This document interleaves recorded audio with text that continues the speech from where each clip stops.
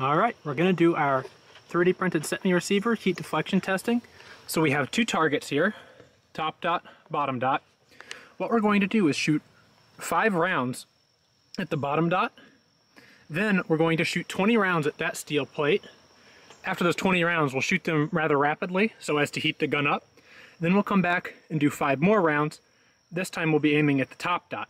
What we're trying to see is if there's any shift in accuracy, which we do expect some, but more importantly, any shift in where exactly the gun's zero holds as the gun heats up. So we're going to go back 100 yards here where we've got the gun set up. So let's go for a little run. All right, got our heart rate up now. We're back here at 100 yards. Throw the camera down on a tripod.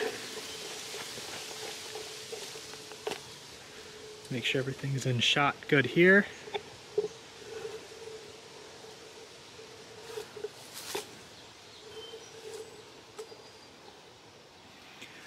Alrighty, so we're ready for our first 5 rounds. Got those 5 rounds in this magazine.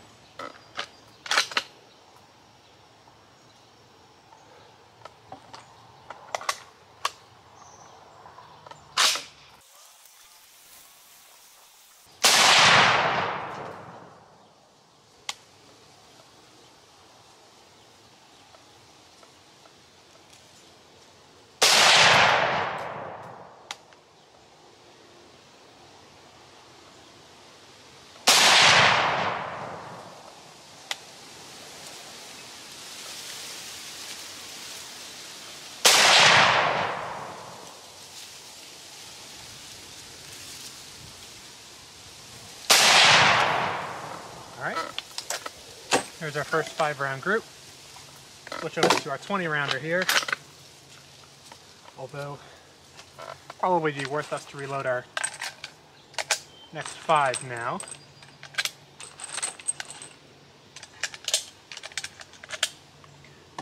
Alright, now we're going to put 20 rounds on the big steel gong on the left.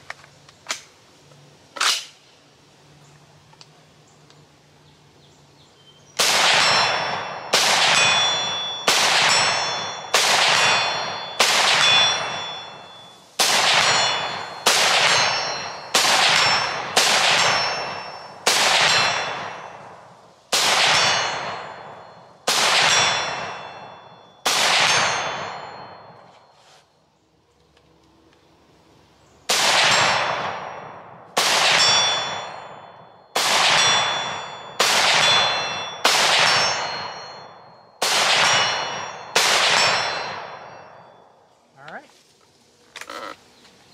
there's 20 rounds. By now I am sure the barrel is really hot, hot enough that you touch it for just a second and your fingers really feel it. So now let's do 5 more rounds at the other dot.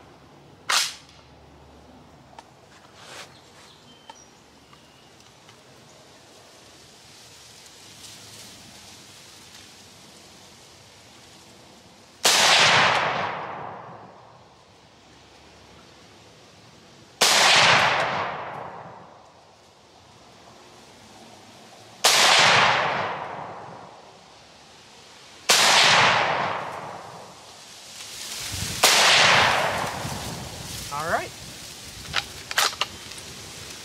we're clear. Now at this point, let's go run back. Let's see what we got here. So it looks like we're pretty much consistently hitting low. There's our first 5-shot group. Looks like we got maybe 3-inch group. Those are probably actually the farthest too. About a 3-inch group. And then once we got the gun warmed up, here were the ones that we shot. That one's got coming out, so that's probably, you know, we've got a stump back here. Probably a bullet hit the stump and then blew something back. So that's probably stump or spall from the gong. But we've got 1, 2, 3, 4, 5 going in. So after our 20-round dump, gun got really hot, and it looks like we're still at about a 3-inch group. And you know, if you look at where the groups are centered, probably right there. So 2 inches low versus right there, about 2 inches low. I'd say that the gun's showing no sign of point of impact shift, which is very important.